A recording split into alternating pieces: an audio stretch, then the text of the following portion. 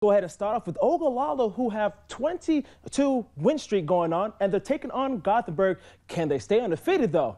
Let's go ahead and find out. Now, ESPN, or should I say OSPN, is in the house for this one. Swedes have the ball first, and Tucker Keith is playing bully ball all the way to the hole, and the Swedes get onto the board first. But the Indians responded swiftly as Jaren Gager finds the Colton Knipsel in the corner as he splashes it to go. And folks, he was just getting started as Knipsel, this time again from the wing, he hits it nothing but net, all a part of a 15-0 run, and the Indians stay undefeated 67-42.